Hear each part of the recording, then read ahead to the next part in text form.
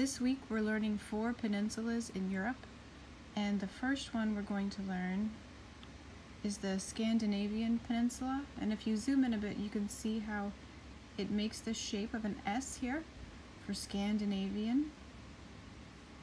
And then the next one is the Iberian Peninsula. And when we learned Spain, we talked about it being a mane of a lion, and you can see the lion's face here is Portugal, and then here's the lion's mane. So for this one, you can call it the Iberian Peninsula and have the I be the eye of the lion, and that will prompt you to remember the Iberian Peninsula. Or you can remember it sort of as like the Iberian Peninsula and picture the lion as a librarian, maybe wearing glasses, holding a book.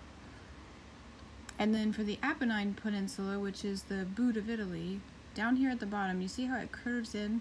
So this could be a number 9. Here's the circle for the 9 and then the line down. And you know how shoes sometimes have the size written on the bottom? So this boot is a size 9, and there's the 9 for the Apennine Peninsula.